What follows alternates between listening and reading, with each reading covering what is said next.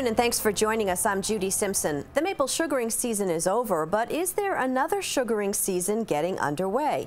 Well, for the past few years, researchers at UVM's Proctor Maple Research Center have been investigating the profitability of birch syrup. As it turns out, studying birch is not that much different than the roots of maple research. Here's Across the Fence's Keith Silva. The Proctor Maple Research Center was established as the first permanent maple research facility in the United States. The scientists and researchers who began their work here in 1946 were pioneers, establishing standards and setting grades that continue to impact the maple industry. Quantity. And over 60 years later, there are still pioneers working at Proctor Maple Research Center. People have been interested in trees that you put holes in and sap comes out for a really long time. So Vandenberg isn't trying to be flip or sassy. In fact, her latest project puts her in almost the exact same place as her scientific forebears, with one big exception. She's tapping birch trees. And if that sounds a bit off, how about this? She's not even sure when to tap. We have no idea when to tap birch trees. None. It's really, there are a lot of really simple questions like that that we don't have good answers to. If maple syrup is considered a niche or a specialty product, then birch syrup is a niche of a specialty product. Out of the tree, birch sap looks exactly like maple sap. And like maple, birch syrup is used as a sweetener. And that's where these two similar saps sugar off and go their separate ways. Birch tends to be a little darker, but it is brought up to approximately the same density that maple syrup is. So it has a lot of the same look, but has a very distinct flavor that really, is nothing like maple syrup. So it's really not appropriate to compare the two. They're really, they're sweeteners, but they're two very, very different products in themselves. So they might look a little of the same, but they really don't taste the same at all. Most of the world's birch syrup production comes from Alaska, and the supply is limited, which is one reason Vandenberg is interested in tapping into this market. Right now, the price for pure birch syrup is about $74 a quart.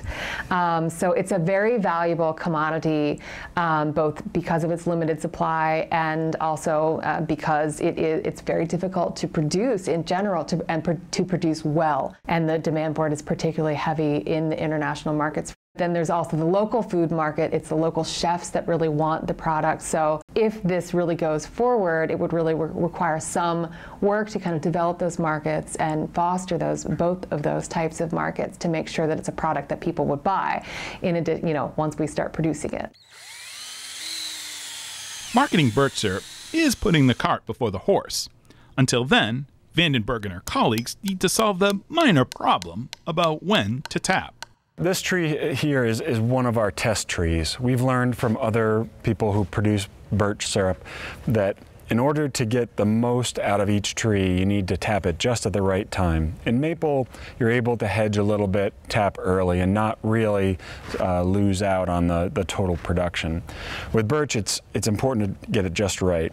So we have a number of trees that we tapped just to watch the sap flow and to see when it was really running.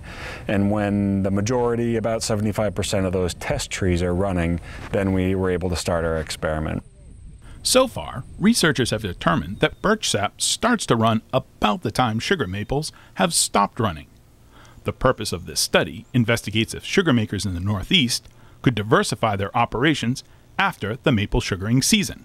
Sugar makers would essentially switch their taps from maples to birches. So we are tapping a set of 40 birch trees of tappable size and a range of diameters and collecting the sap from them and measuring that sap to determine what is the volume of sap that is collected from each of those trees. And we also measure their sugar content. So at the end of the season, we can calculate the average quantity of sap and sugar that is able to be harvested from birch trees in our operation. So then we'll use that average yield to do some economic calculations to determine, okay, given an operation with a certain number of birch trees and a certain functioning of their maple operation, certain equipment, etc., how many birch trees would you have to have in order to make birch syrup production a profitable venture? This research is funded by the Northeastern States Research Cooperative. What Vandenberg and her funders are banking on is that modern sugaring technology, like reverse osmosis, which concentrates the sugars in the sap, will increase the amount of birch syrup that can be produced. On average, the sugar content of maple sap is about 2%. Birch sap tends to be about half that, and often even less. Vandenberg estimates that it could take at least 100 gallons of birch sap to make 1 gallon of syrup. We really didn't have a way to make birch syrup profitably in the Northeast before. The lower sugar content, the lower sap yields really just didn't make it, a winning proposition before. And so that is one of the reasons that it hasn't been, the line of inquiry hasn't really been pursued that heavily before, other than sort of just from a purely scientific standpoint, looking at why the pressure is produced and things like that. So now we have these tools and techniques and technologies that enable us to say, well, perhaps we could make this a profitable venture. So, all the resources that we've had developed from doing research in maple, we're able to apply what we've learned to birch. This project is designed to study sap yields and correlate profitability, not make syrup. One of the hallmarks of applied science is that every answer generates 10 more questions. Like those researchers who came here in the late 1940s, Vandenberg and her colleagues are learning more than what they set out to do. We're kind of curious as to exactly how and why birch trees are doing what they're doing. It's a different sap flow mechanism than maple. A maple sap flow is based on a stem pressure mechanism. Birch sap flow is based on root pressure, so it develops in a different way. So we are doing some measurements of the pressure inside birch trunks across the season, in both tapped and untapped birches, to see how the pressure develops, and also trying to link that with air temperature and soil temperature and things like that, so that we can get a little bit of a better handle on exactly how pressure develops in birches that will kind of inform our decisions of, okay, so if we're going to tap birch trees, when is it best to tap them, how early, how late, things like that. Some of those sort of management type questions that we'll need to eventually answer a little better than we know now, if this turns out to be a profitable venture. Oh, wow. This monitoring station, built by researcher Mark Iselhart out of a cooler, keeps all the electronics warm and dry. His ingenious efforts are being rewarded with some new data that only Mother Nature has ever known. Trees that we have wired up for pressure and temperature are giving us readings of the internal pressure in the tree. And we know from the literature that the tree can develop quite high pressure, as high as 30 psi or higher. What isn't well known is what the pressure is in a tree after it's been tapped. So we actually have several trees wired with sensors to measure the pressure in the tree, and we also have one that has a tap hole in it that we're collecting in a bucket. So we're able to get, really for the first time, what the pressure in the tree is when it has sap flowing out of it. It will be a while before the word birch gets added to the name of the Proctor Maple Research Center. For now, this research is strictly in the name of science. It all boils down to being very curious and interested in how trees work and what they do, how they do what they do, and sometimes why they do what they do. And this is just another piece of that, another problem or question under that umbrella that is really fascinating to look at and investigate. Maybe maple and birch aren't so different. After all, each of these trees has been researched, tested, and studied for decades, and they have yet to yield all of their secrets. In Underhill, I'm Keith Silva with Across the Fence. Well, thanks, Keith. In that story, you heard from Proctor Center researcher Mark Iselhart. This spring, Mark took a new job. He remains based at Proctor, but he is now the maple production educator for UVM Extension. Across the Fence's Rebecca Gollin spoke with Mark about his new job and how he will support Vermont's multi-million-dollar maple industry. What's your role as UVM Extension's new maple production educator? Well, largely my role is to work with producers and help them utilize research in their operations to increase yields or maintain the health of their trees. We use various things to communicate with producers. One of the largest formats is the January Maple Schools, which is 2 one-day sessions where people come and learn basically everything there is to know about sugaring. Everything from the tiny backyard operations all the way up to the really large commercial-sized operations. How did your interest in maple come about, and where did you receive your education and training? I grew up in Bennington, Vermont, and although my family doesn't have a history of sugaring, I did have friends who made syrup and helped them a little bit.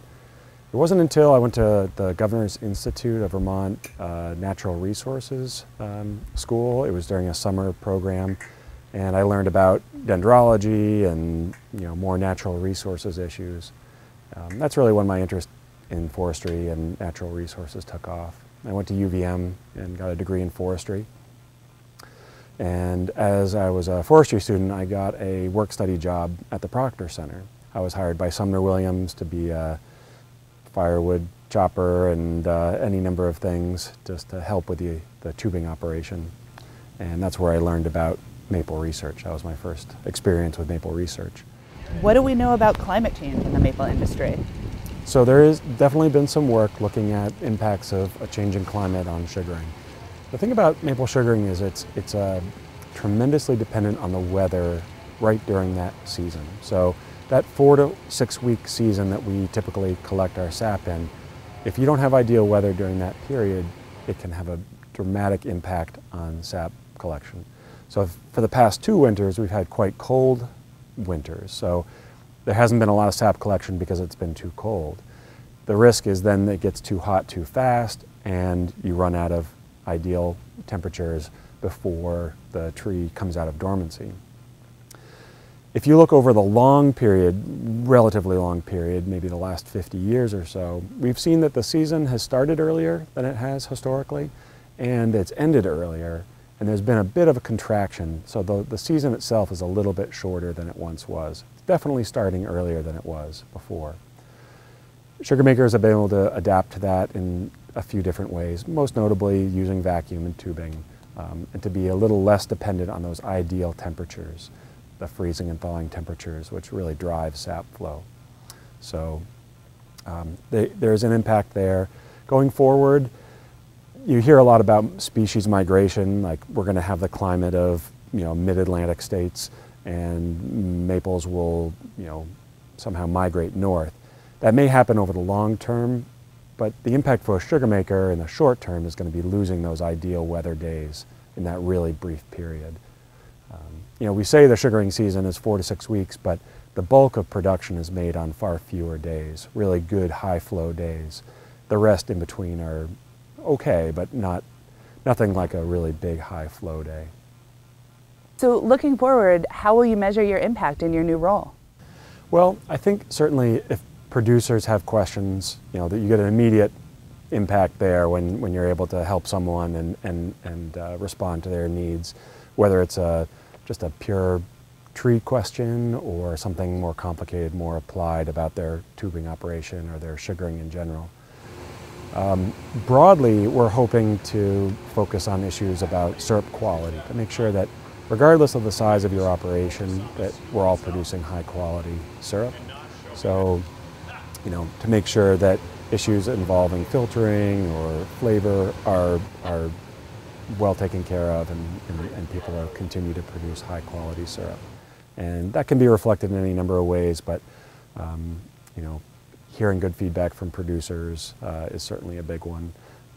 And then on the production side, maintaining high yields. Like I said, if you have to make a wound in the tree every year, you have to drill a hole in the tree every year, getting the most out of that tap hole without impacting the tree's health is going to be an important impact. So there's a lot of work that goes into sugaring, and there's lots of good techniques and technology available to maximize your production, as long as it's not at the expense of the trees.